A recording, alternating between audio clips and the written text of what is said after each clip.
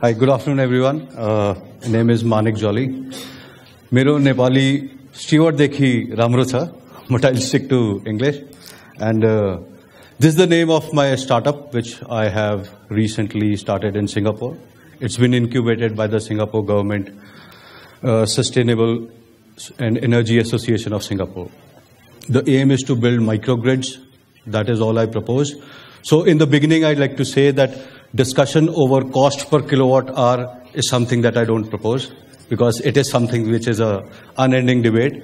And secondly, I very strongly oppose that the effort to build a microgrid to give domestic electricity is not right. If you have to build microgrids, it should run industry.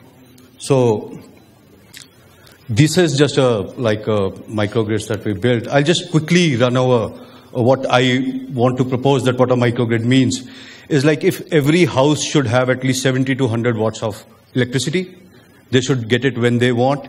It should be able to run industry, micro industry in the village. The aim is, if you're talking of rural development and growth and everything, it should give boost to the economy.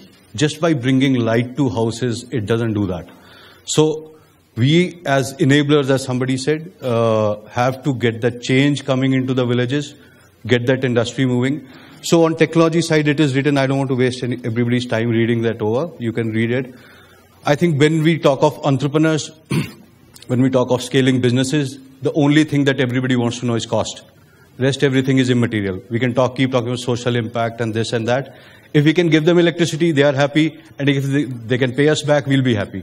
So if we can understand cost, I think that's the most important thing. So one thing I definitely know, that subsidy and grant is a very, very critical factor at this stage. The solar cost, especially battery backed, has not reached there where we can afford to give electricity at night, especially storage solution, and recover our money. So let's take it this way, that this microgrid business is just taking off, and like any other business, it needs a little push from the government in forms of subsidies or grants or international organization or multilaterals. There's nothing wrong in it. We all need to learn to walk. Somebody has to hold a hand.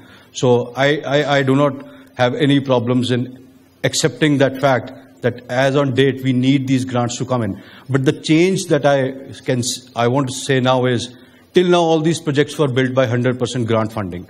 Somebody used to come from outside, build a couple of microgrids for villages. The private sector has to keep working on the gap funding.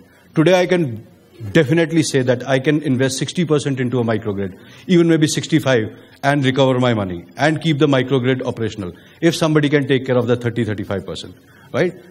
A couple of years back, even that was not possible. So while we are closing the gap, slowly, I'm sure a day will come, a couple of years ahead, that these could be purely privately funded. This, I really want to run people through this, that microgrids, especially why identification of geographies, I always keep on top, is that there is no generic answer to creating microgrids in a village.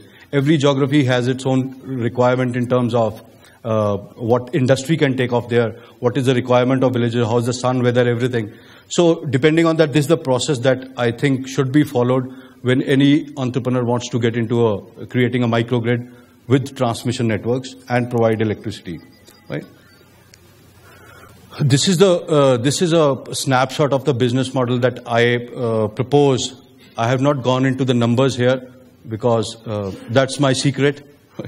So I'll keep it to that. That grid is the name of my company. If I'm in the center, the first thing is there's a bank which can enter in debt plus equity combination.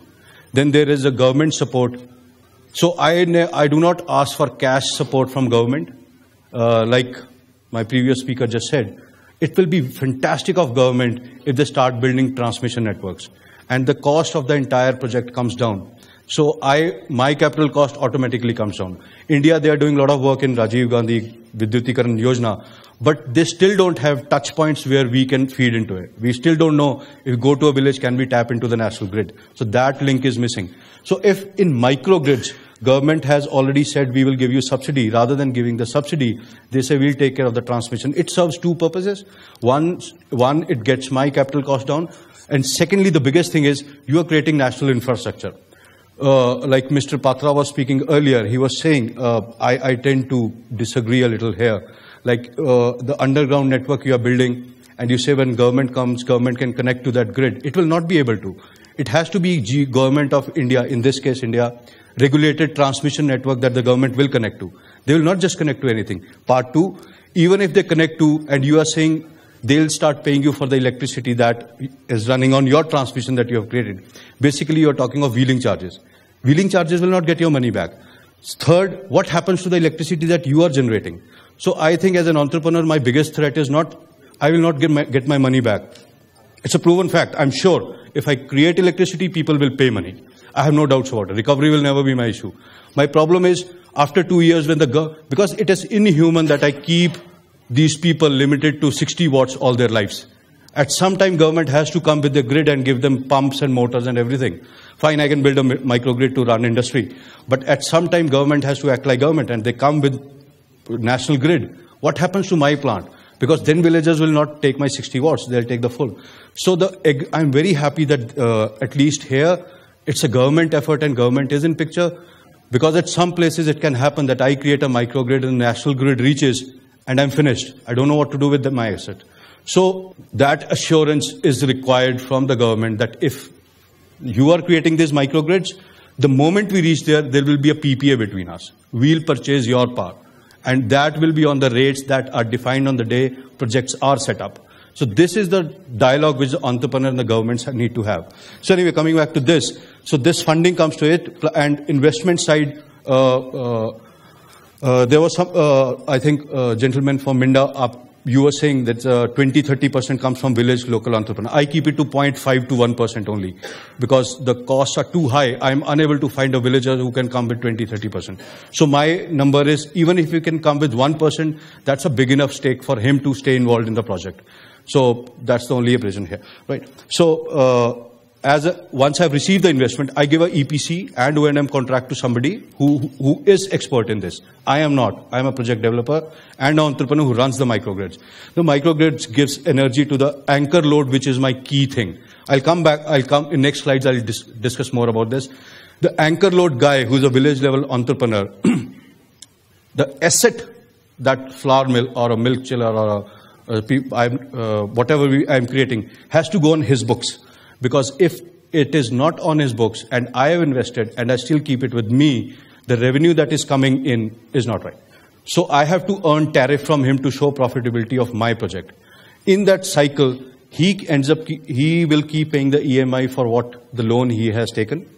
On the domestic, 5% of my project will cater for domestic electricity, which is minimal 60, 70, 100 watts, whatever it is.